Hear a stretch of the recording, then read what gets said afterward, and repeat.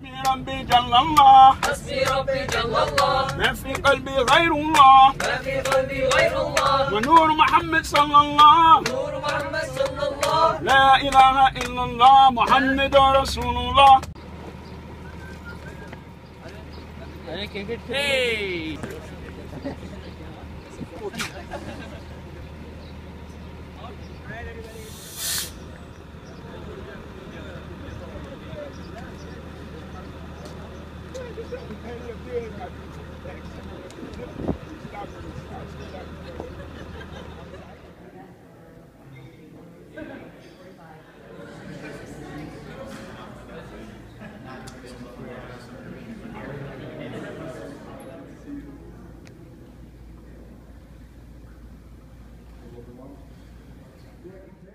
And in that solitude, if you don't find a connection with Allah, then all these fake connections that you have, and I have, that are not really based in the relationship with Allah, they will all disappear. They will not last. The facade will dissipate eventually. If not in this life, then in the next. I know that he is not able to project his voice that much, but if you feel you can, I'd like you to say a few words to the students. You think it'd be okay? Yeah? Okay, let's turn them around, inshallah. Lower it down some. I'm leaning back a little far. All right. Where would you like me to start? No. Just whatever you'd like to say to the students. I don't know what to say. Introduce yourself. Thank you all for coming here and praying, and thank you, Ustaz, for coming here and giving khutbah. And I'm really blessed to have all of you here, and it's an honor. It really is to be here with other Muslims and to be able to pray Jummah prayer, and because really I'm the only Muslim here, so now, and it's just everything's always about me, about myself, and to have everybody here with me now it's really a blessing and an honor, and very happy to be here. Very, very happy to be here. It's good to see all of your faces. And are you too nervous to recite something? I'm not too nervous to recite something. All right. You'd like me to recite? What would you like me to recite? Your favorite ayah? My favorite? Let me think. Okay. I don't know. All right.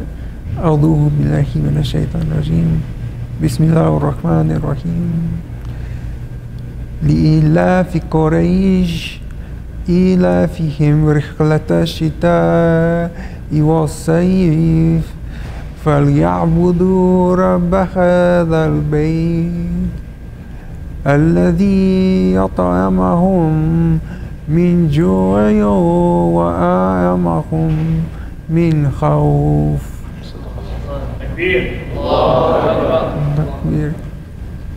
It's a reminder for all of us that, there are no excuses. Robert can learn Quran from where he is, no Muslims around him, just dedication. And That's then Allah true. opens the door, Yeah, I like to say, if you have problems, just, I've never studied Arabic or anything like that in my life. I understand that there are some people, Muslims, who grew up maybe in a Muslim home, they don't even know Arabic. I mean, it's not hard to learn Quran. Get on there and just try, and don't give up. It's not hard. I mean, it starts off, you think, oh, this is the hardest thing in the world for me to do.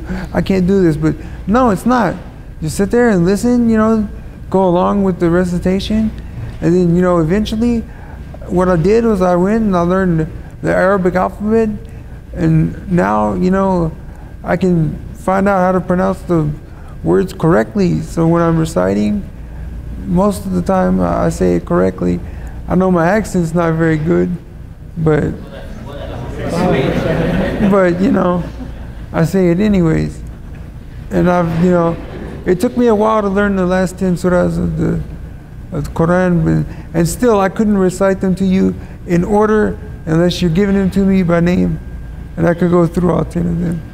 And there's a few others that I've started to learn. Actually, in the beginning of Ramadan, I watched the khutbah or speech from Ustad Numan Ali Khan, and he was saying, learn learn Surat al-Jumu'ah, and then go from there. And well, I started, it was pretty difficult, and I got through to I got the first 2 ayahs done. Beautiful. And inshallah, I'll be able to get the rest of them. I just need practice, inshallah, yeah. It's awesome. When was it that you took Shahada? I took Shahada in, it was September of 2011. When I woke up from the dream that I had, I lay there and I thought to myself that, you know, I had to gather everything together, and I said, you know, that was the Prophet Muhammad sallallahu alaihi wasallam. And then I had already learned Shahada and everything, so right there in my bed, I just, without even thinking, I was just, you know, I said, you know, I was like, Ashhadu an la ilaha illallah wa ashhadu anna Muhammadan abduhu wa rasuluhu. And then from there. Can you tell us some of your story? I mean, we've heard Ustad tell it, but I mean, you know, if you Just tell them the dream. You want to share the dream? Oh, you want to know about my dream? Yes. All right. Well, actually, like in the dream, what it was I was kind of standing there. It was odd because most of my dreams, I have now since I'm paralyzed. In my dreams, my legs hurt. They feel like tree trunks, and I can't move, and I'm in pain because I guess I'm dreaming because I'm in pain. But this time I was just standing there, and then a little around the way from me, I'd say about 20 feet or so away to my left. You know, I was in a desertous area. There were like sand dunes a little, and to my left there was a group of men gathered around a person who was standing up talking to them, and it was by firelight because it was almost nighttime. Wasn't quite dark, but it was dark enough for a fire, and they had it going, and you could tell these men were listening to him intently, you know. So I was like, okay, well, this man's very important. And then also to my right was the crucifix setting up that I had in my room, but it was like life size, and I was sitting there and I'm like, okay, what's going on, you know? And then suddenly the man, he was standing there and he was giving hand gestures, and you could tell he was talking and saying something very important. And well, he had turned to me and he looked at me and he says, look, he pointed to the crucifix and he said, look, this was a man, a prophet, you know, he'd eat food, drink water, go to the bathroom just like every other man. He's not a god, you know, only a prophet, you know, just, you know, follow God, not men. And then I woke up, and then it wasn't so long after I woke up and gathered myself. Because I mean, right when he turned to me and talked to me and told me that, I knew right then and there it was the Prophet Muhammad sallallahu alaihi wasallam. And then, I mean, I woke up, and then, like I said, I had to gather myself to figure like what just happened, and that was real. Because at this time, I had been studying about Islam and everything, and I even learned the Shahada and other things, but I hadn't taken it yet. But then that time, I woke up and I just, right there by myself, I did it, you know. And since then, I'd say for the first year and 3 or 4 months, I was just trying to study on memorizing Quran and you know, reading, and that was it. And never did I even think about understanding it, because you know, as a non-Muslim reading it, there's a lot of stuff in there that you don't understand. And then I was searching for how to understand. Then I found Ustad Nouman Ali Khan's tafsir videos, and they appealed to me very good. I mean, he speaks in an American accent, and he speaks. You know, it's not only that, it's just he speaks to a younger audience, you know, and you know, it just appealed to me. And then I noticed that as I was studying, you know, surahs, and then I would study it, and at the same time I would watch his tafsir videos and understand the ayahs I was talking about and what was going on at that time when it was revealed, you know, and what was happening, you know, to put the ayah with the historicity where it's going on, you know, like where when it was revealed, whether it was Mecca Surah or Madani revealed, and then it helped me just understand everything so much. And then it made my iman even stronger, you know. And then I knew even more how certain I was, you know. And people, like someone that asked me on Twitter, like, or my cousin just said, you know, well, why do you believe in Muslim and all this? And he wanted a big explanation from me. And, you know, I told him, I was like, because, you know, I believe in the prophethood of Muhammad sallallahu alaihi wasallam, and I believe that his revelations were from Allah subhanahu wa ta'ala. And, you know, and that's what I believe in my heart, and that's what I'm gonna follow. You know, and even if I didn't want to, you know, I couldn't disbelieve. And I just try to remain steadfast in the salah. And of course everyone's mind goes up and down, but it's always there, you know. And I just have to just always have dhikr of Allah, you know, just always have, you know, every day as always, astaghfirullah, alhamdulillah, you know, and I just stay. And being in this condition that I'm in, it's not easy to stay satisfied and happy. I can't do anything for myself, and sometimes if I ask somebody to do something, it'll take them quite a long time. And I was never a very patient person, but, you know, after I became Muslim and I studied more and read, I realized, you know, I have sabr now, and I can wait, and I can calm myself down, and just remember when they take it too long, I just astaghfirullah, astaghfirullah, astaghfirullah, astaghfirullah, astaghfirullah, and eventually they come. How's the family dealing with your Islam in the last couple of years? No, my mother, she supports me in my decision. At first, well, I can tell you this, people. This is I converted about for a month, and I was talking to my mom, and I didn't say anything, and I said, well, what would you say if I told you I was thinking about converting to Islam? And she's like, well, I wouldn't like it. I'm like, well, what would you say if I told you I had already converted? And the first thing she said was, so you want to go blow up people? And I was like, oh, no, you have the wrong idea. And then eventually over time, as I talked to her, and I even gave her Quran to read, and she read some, you know, and she understands me now, and she supports me.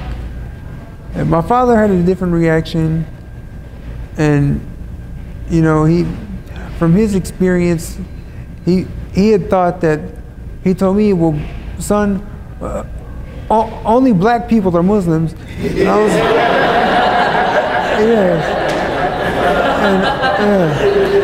and I was just, that's even a terrorist.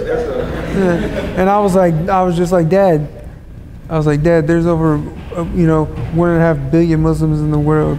They're of all races and colors and everything. And then the next time I talked to him, especially after the video came out, and I got a lot more Muslim friends on Facebook and stuff, my dad finally sat and talked to me, and he's like, it's okay, what you want to, you know, if you want to find your way to God that way, then that's your decision. You know, my sister, she doesn't approve of it very much. She likes to she keeps her distance. I try to talk to her about Islam, and I gave her Quran, but she won't read. And then I gave my son Quran, and I talked him he reads some, but you know, he tells me I don't believe in organized religion and all this stuff. He's 16 years old, and he's real, I don't know, and he's one of the kids now these days who they're about video games and friends and being bored, you know. That's all they do. So I'm just like, I'll give you some answers, some ideas how to help them that job. I would appreciate that. And so, but you know, he's respectful to me, and he's still gonna read the rest. You know, I'll talk to him, and I'll keep talking to him about Islam and everything. And then I have a Christian cousin who he's real supportful of me. And you know, I told him about it, and he didn't say anything bad. And he doesn't try to, you know. Well, you know, he tells me he prays for me all the time, you know. And you know, and he'll even in my room, he'll ask me, can I say a prayer? And I allow him to. You know, I don't want to disrespect him to be like, no. And you know, so the family's okay, actually. They're really good. And actually, I had talked to my brother a lot about Islam and everything, and he liked it and everything. And you know, and I got him to take Shahada, actually. And actually, he's the one. If you look at my Facebook page, he's the one with the thobe on, the white thobe. He's the one. He kind of looks like me a little. He's a little more chunky though. And he's 4 years younger than I am, but I look younger, of course, now. But right. But I got him to take Shahada, but he doesn't practice, but I'm still going to talk to him more, and I believe I can get him to do so. With the faith. Thank you so much. You're welcome. I know you need your rest too. Yeah. Oh, of course, yes. Can I ask you a quick question? Yes, please. Can you describe the Prophet ﷺ for us? Like describe. Can you describe how he was in the dream? Well, like I say, it was in the distance, and what I could see was, well, he was. I would say he was about 5'11" maybe that's all, because he was taller than the people he was speaking with. Because some of them were sitting down and some were standing up, and he was definitely. He had a head wrapping like it was wrapped from like around his head and then down and then like across like to one side, like, you know, like over his shoulder, you know, like up kind of high. I can't really, my descriptive powers, I'm not very articulate, my descriptive powers are very lacking, so I couldn't tell you exactly, but when he had turned to me to talk, like the shadows from the flame, the fire, because, you know, when there's firelight, it puts off shadows in every direction, so when he had turned to me to talk, I couldn't really see his face, I could see the white of his teeth, you know, and when he talked to me, it was in a very calm voice. Like, he didn't yell at me like, this man is only a prophet, he's not a god. He just you know moved his hand towards the crucifix and said it in a very calm voice. You know, it's just like, you know, in a convincing voice also. And it was just like, and I mean, right when he turned around, I knew exactly who it was, because I know people, everybody dreams, and when you dream, you know that a person's there. They don't have to announce themselves, but you just know exactly who they are. And that's when he turned, and I was like, whoa. And yeah. You know, only very special people get to see the Prophet Sallallahu Alaihi Wasallam. You know that, right? And Shaitan cannot take the appearance of the Prophet Sallallahu Alaihi Wasallam. Anybody else but the Prophet Sallallahu Alaihi Wasallam. That's cool. So Allah Subhanahu wa Ta'ala showed you something special. It's for you. I took it to heart, and like I said, I woke up, took Shahada, and then I started to learn, and I've been trying to keep my mind straight, stay steadfast, and be on the straight path, and being in a place like this, and being in the condition I'm in, trust me, it's very difficult, but I do it. I stay happy. I'm not depressed. I get angry like any human would, but I don't get depressed. I'm happy. I mean, anyone who meets me could tell me, you know, you're a happy person. And I'll be honest, before I converted, I was a mean person. I mean, I was content, but I wasn't necessarily happy. You know, I was angry towards other people. I treated people bad and everything. But then afterwards, my treatment of people, you know, I watch what I say. I watch my tongue, and I think about what I'm going to say to somebody before I say it. You know, and I remember, because I want to speak. Yeah, because I want to speak to people softly and with good words. Sometimes they're not as good as I'd like them to be. Thank you so very much. Oh, you're welcome. Allahu, Allahu.